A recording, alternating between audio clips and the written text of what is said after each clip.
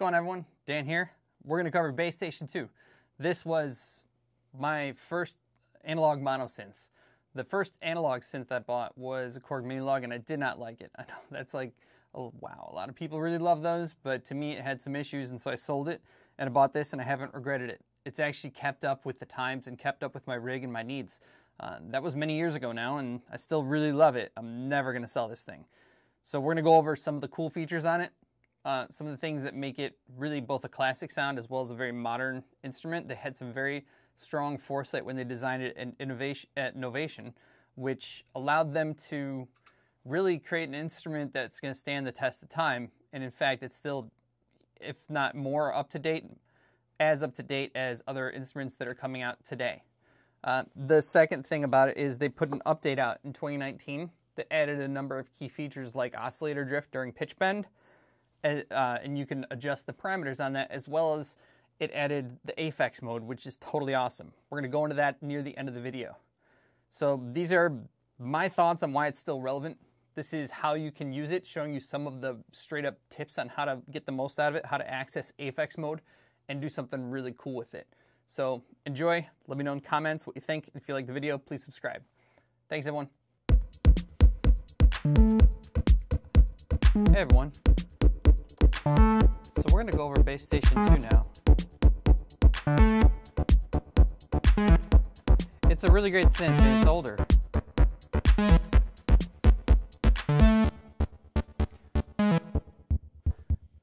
So there's a number of things about the Bass Station 2 that it still does better than a lot of other synths. And in 2019, they released a revision on it, the Aphex Station. But the OG Bass Station 2 got the firmware update. So aside from the branding, the silkscreen on it, they're actually feature equal. So we're going to go over some of those things. But before we even get to those things, there's a lot of things that are just built in the Bass Station 2 that were really smart that make it still super relevant today. So let's just talk about a few of those things real quickly. First things first, the way I have this plugged in makes this really unique for current or even modern and future implementations within a larger rig. I'm powering and doing MIDI off of a USB cable. That's fantastic. It cuts out an extra cable. It makes it a lot easier to route things up. I have this being used with my Akai Force, and so the ability to use USB MIDI is fantastic, and being able to power it off the Akai Force's USB ports or off of a powered hub makes this really just dead simple to connect into a modern sequenced rig. That's the number one thing I'd say about this that's really cool. And later on, we're going to take a look at how it sequences within the Akai Force because it's really special. It's really interesting. And this thing came out in 2015, and they just had so many good ideas they put in here that make it still super relevant. But the first and foremost thing for any synth is how does it sound? And so we're going to actually listen to that real quickly.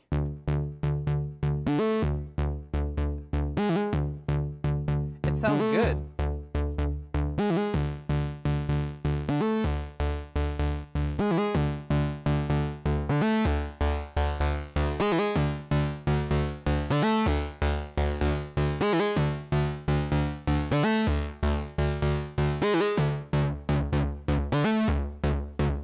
Gnarly distorted bass tones. Let's take the bass off.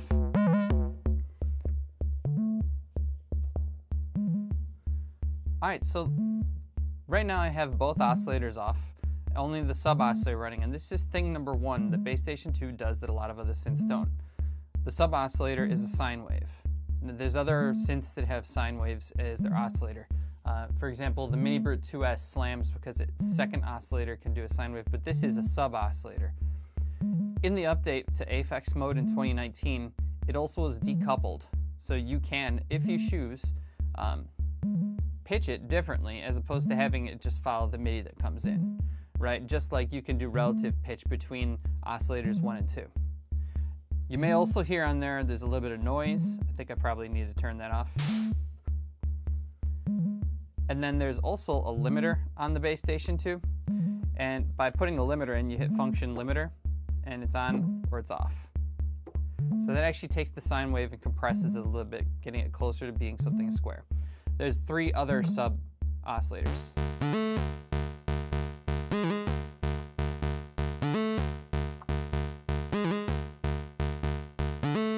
So that's a pulse width modulation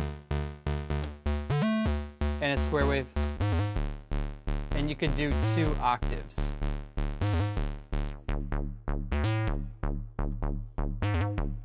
That sounds awesome. I don't care what anyone says. It sounds like a sub you'd get on a Moog, something that generally would have a lot of respect on it. I'm going to turn off the effects on it just so you can hear all of them. Hear it solo. And the sub. If you have a subwoofer hooked up, this should be slamming right now. Alright, I'm turning these effects back on.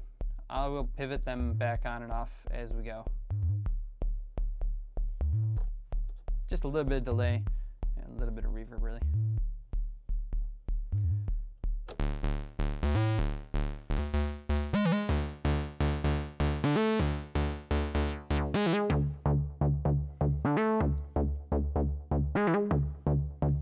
Alright, so that's thing 1. It sounds really good.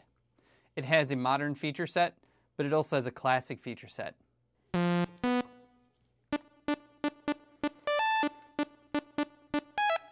Initialization is your standard sawtooth patch.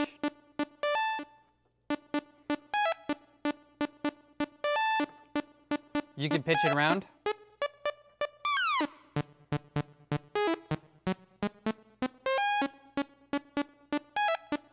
And you can fine-tune it. Meaning, detuned saws are really easy to do.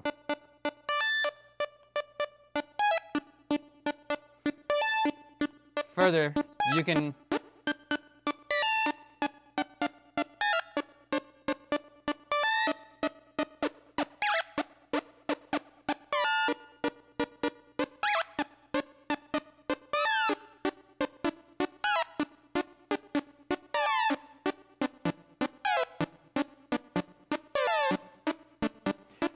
and you can also throw sync on. That is function, and then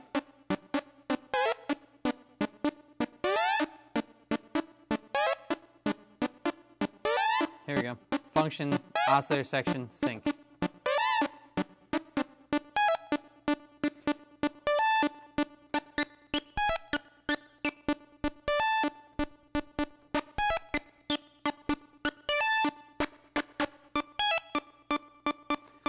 So essentially what you're doing there is you're phase locking the harmonics. It's a classic feature.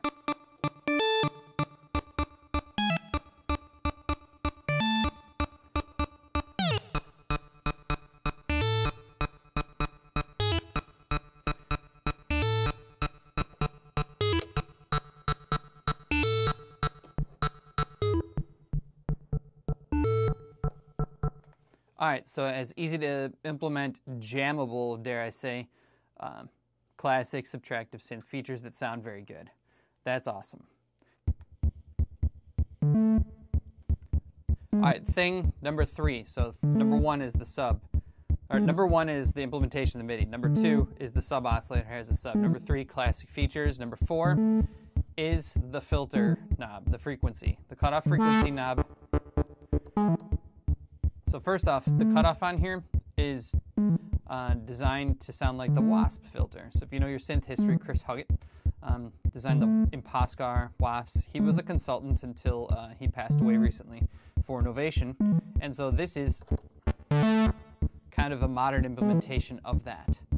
It has one modern feature that makes it really awesome.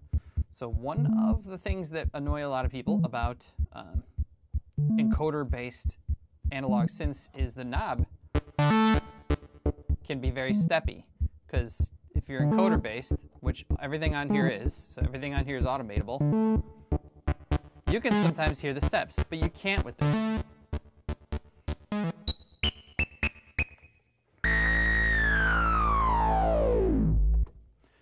It's smooth, and the reason why is because it actually uses 2 MIDI CCs. So 0 to halfway is on one, and then halfway up is on the next MIDI CC. So it's 256 different points, thus doubling the resolution. So there is steps. You just can't really hear them because it's significantly higher than your ability to hear. Now that makes it really easy to record. So what we're going to do now is we're going to go into the clip and I'm going to record it.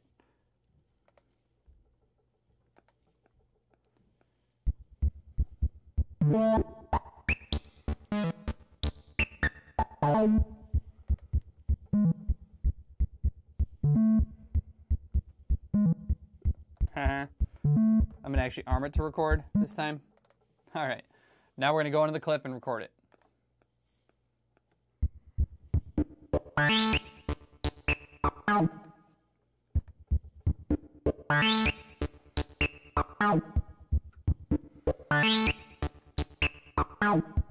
I'm going to get some video on my phone of this so you can see how it worked out.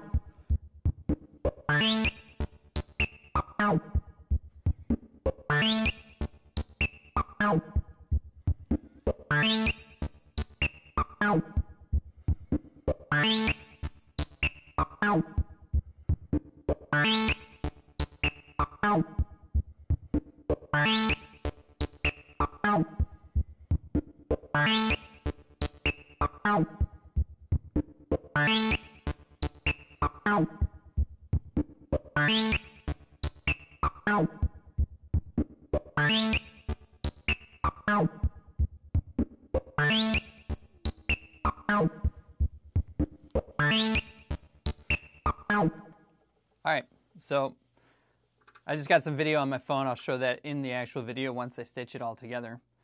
But basically, it recorded it onto 2 MIDI CCs, and it was seamless. It was easy. I did nothing to configure this aside from set the MIDI channel correctly on the high force.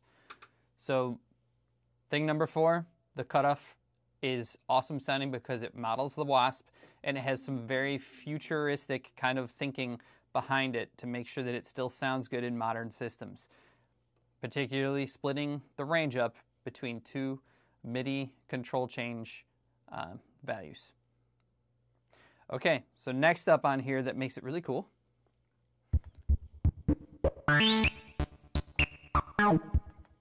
Thing number 5, I guess. We're going to go to 6, even though at the very beginning I said 5. All right, thing number 5 that I really love on here is that you can sync LFOs. That's easily done. So we're going to do LFO 2 because I'm going to do it to the filter. So now it should be synced. See? It says synced, you're synced. Exit.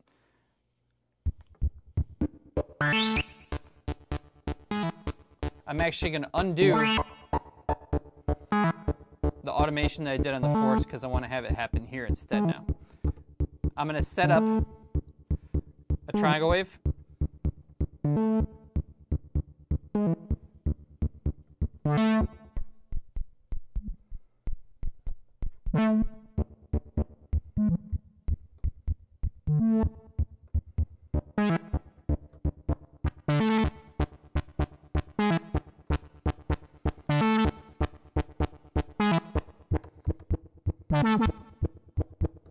So what's doing now is it's doing time-based divisions. You can also change the delay on it to how long until it starts. This is good for creating vibrato-based effects.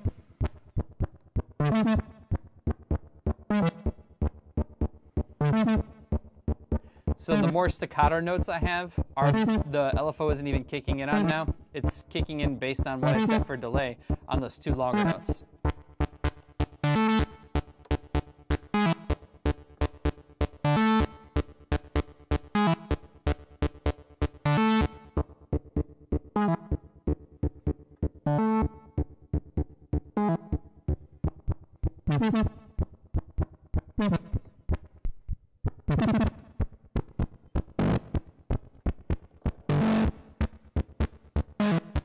Goes right up to subaudible.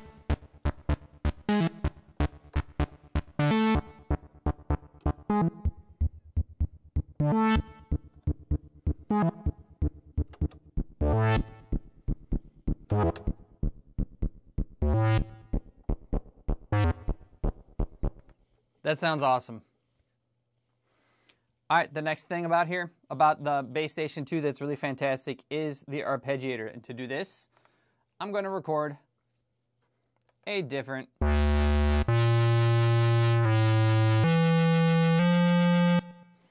I'm just going to hold this chord and record it.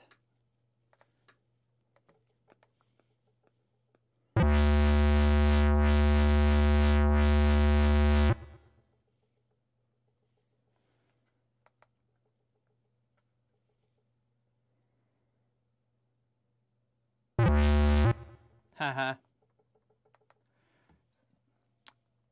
We're going to edit some of this out. Okay.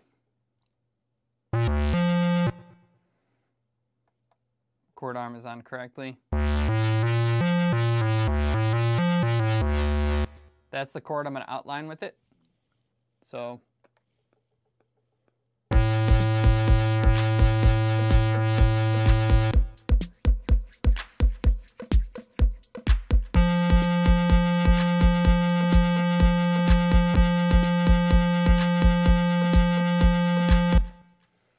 what the hell, lighting?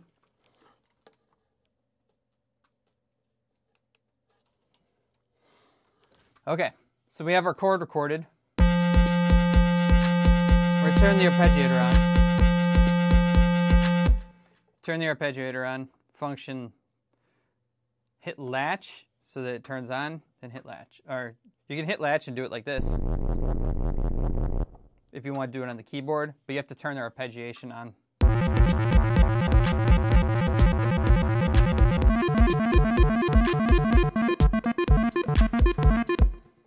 Okay, so here's what's cool about it is you have 32 different rhythms that you can have up front and different arpeggiation options. Pretty standard suite. Up, down, one, up, down, two, which is like the Stranger Things one. Played, which is the order at which you play them in, and random. We're going to do up, down, two. We're going to put it at 3 octaves, and we're going to set it to the highest rhythm amount. Let's see what happens.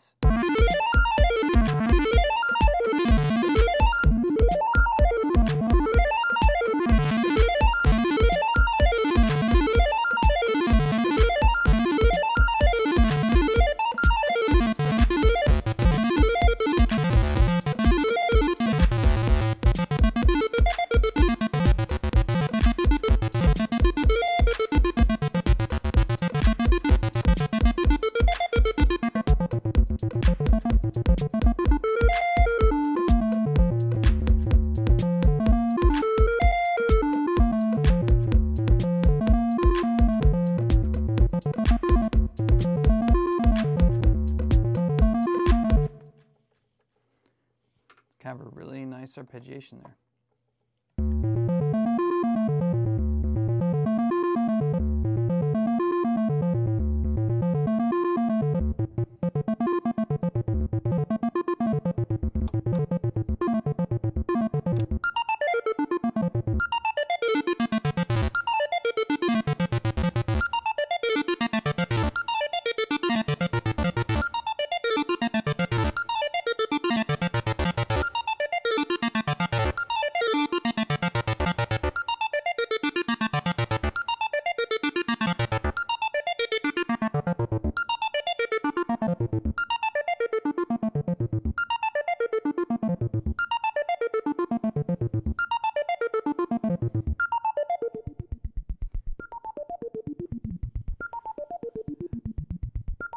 All right, some other things about this.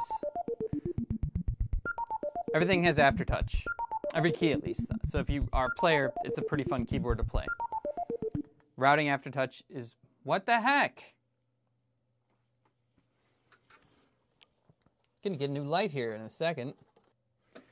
Okay, routing aftertouch is pretty easy on here. You hit function and you can do to filter frequency or LFO1 to oscillator pitch. We're gonna do filter frequency. That's like depth, right? So if you're a player,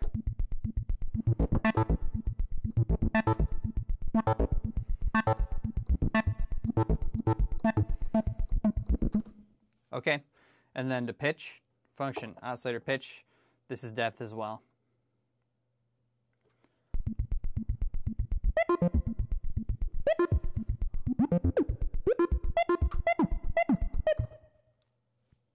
Not bad, right?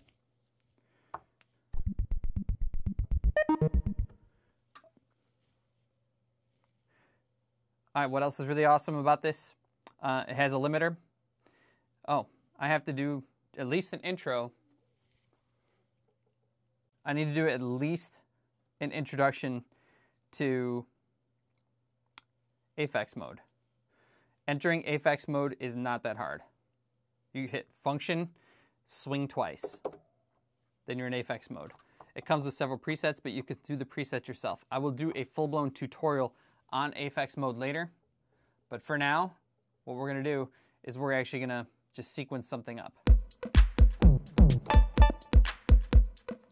So, we're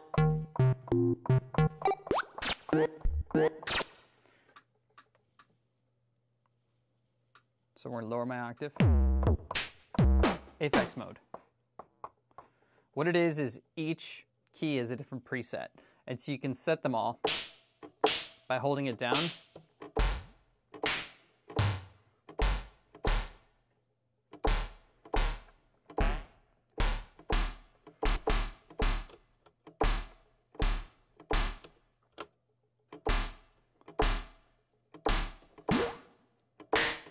And changing settings.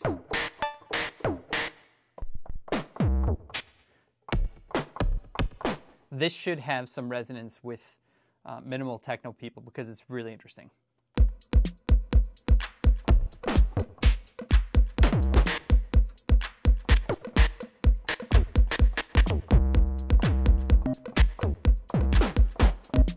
So you find sounds you like.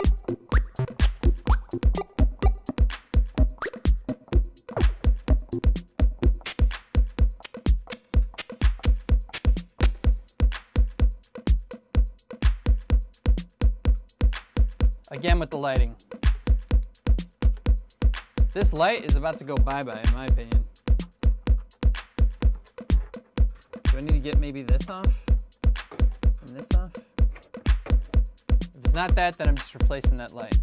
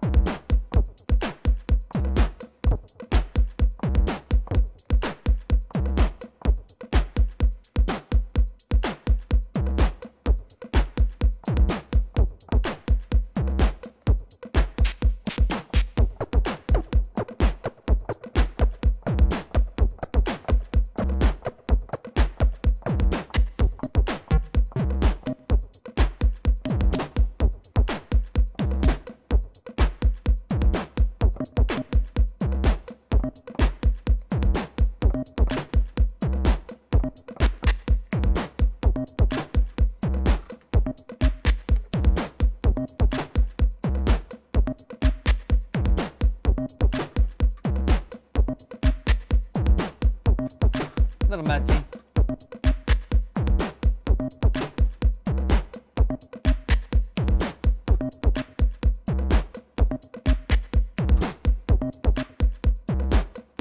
Alright, the way you affect it now is you...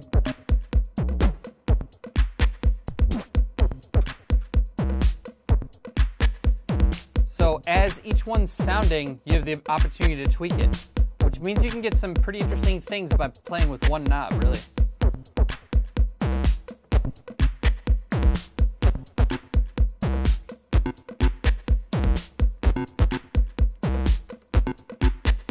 This light is gonna kill me.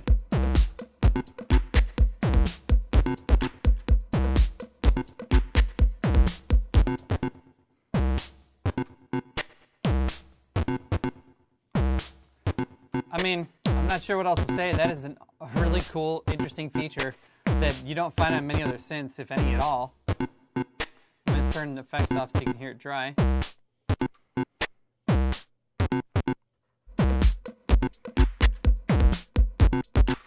Sounds pretty good.